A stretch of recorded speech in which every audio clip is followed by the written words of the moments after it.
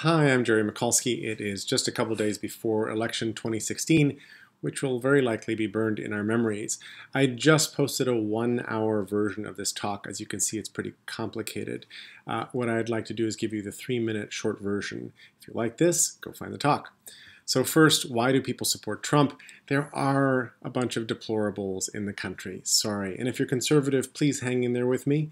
I'm going to say some things that I think you'll agree with, or at least you'll be able to see most of your opinions in here. But there are some people who are, in fact, deep racists, xenophobes, neo-Nazis, the KKK, people who now have found what they're saying in the mainstream. That is not particularly good for us.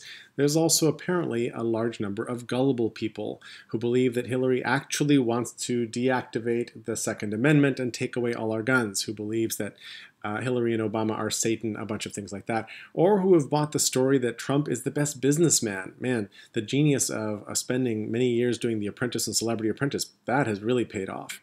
Or that the economy is a mess. It's not a mess. Crime is low, etc., etc. So there's a bunch of gullibles.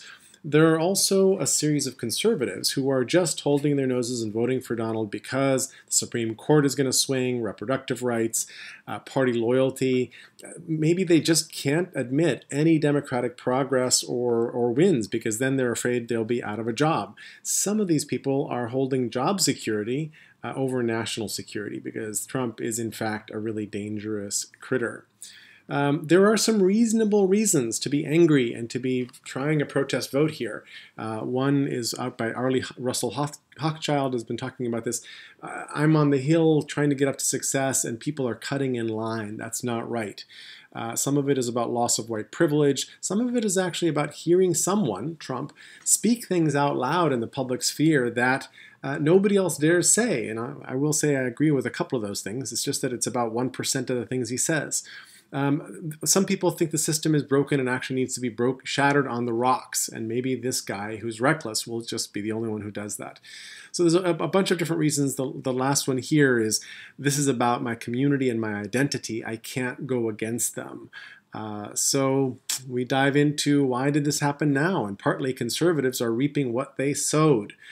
After the Civil Rights Act was signed and the solid South of Dixiecrats turned into Republicans and everything just went haywire after Goldwater lost his election to LBJ, the Republicans rethought everything and created, over the years, well-funded, this echo chamber that has Fox News, conservative blogs, talk radio, some official-sounding think tanks that are actually, in some cases, populated with some smart humans. The religious right joined in, and then just recently, the alt-right, really populated by these deplorables, came into the conversation as well. Conservatives then set up a scorched earth strategy. They did not want Democrats and liberals having any victories, or in fact didn't want their people mingling with them at all, and I go into the details of that, all of which really won us Trump as the standard bearer for the Conservative Party, which must have made a lot of them pee in their pants. Trump really understood how to hack the media. He is, in fact, very smart at getting attention, knows how to push just far enough that what he said was crazy and everybody will have their cameras on him for the next news cycle, and not so far that the crazy gets him thrown off the campaign, which is what I was pretty sure was going to happen somewhere along the way.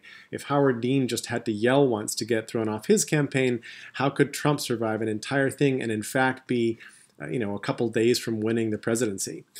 So he has these incredible skills, and he's flourished in our terribly broken media industry. The thing is, there's a force we can't really see, which is that we consumerized all sectors of human activity, education, the food system, our bodies, medicine, but we don't notice it. And we also consumerized politics. It's, we're choosing Trump versus Hillary the way you would choose Cheerios or Cocoa Puffs. And the problem is that we've kind of shredded our old set of relationships in society and turned it all into consumer mass marketing capitalism. We are now healing that and moving into a relationship economy, but those effects are long-lasting, they have deep hooks, and they're going to take a while to fix. Meanwhile, the version of capitalism we have is a carnivore. And businesses are under tremendous pressure to produce exorbitant profits, which causes them to do a whole bunch of things that aren't really actually very good for communities and humans. And then there's this shadow that's always looming over us, which is we really haven't dealt with the ghosts of our past. Misogyny is alive and well. First Nations, whom we pushed aside and pushed into the worst pieces of territory in the country. No wonder there's protests at Standing Rock. And then slavery. No wonder that Black Lives Matter and the shooting of black men in particular is still up. The slavery issue really hasn't been dealt with in our country. The good news is we've had it worse before, just in the run-up to the Civil War, which of course tore the country in half. One congressman almost beat another to death on the floor of the Senate. But it's also, it could possibly get much worse. So what do we do now, both in the next couple days before Election Day and also if Trump wins and if Hillary wins? Right now it's really, really late, and a lot of people are coping with unbearable pressure.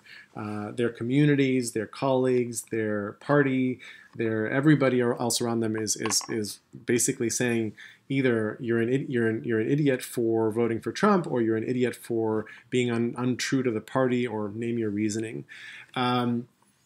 I just gotta say, vote for Hillary. Listen a lot, but go vote for Hillary. This is a mess if you don't. And after the election, the media really needs to figure out how they got hacked, how to survive. We also need to figure out how to return to civil discourse. Conservatives are going to see a lot of interesting repercussions. There might be a split in the party. I'm not sure the GOP survives as it is. I'm not sure Fox News survives as it is. And there could be some fascism in our future.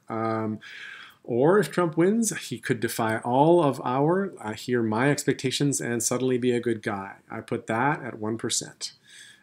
It's really likely to be bleak. The Supreme Court would go conservative for several decades. There might be some big wars, a whole lot of sorts of things, never mind environmental catastrophe.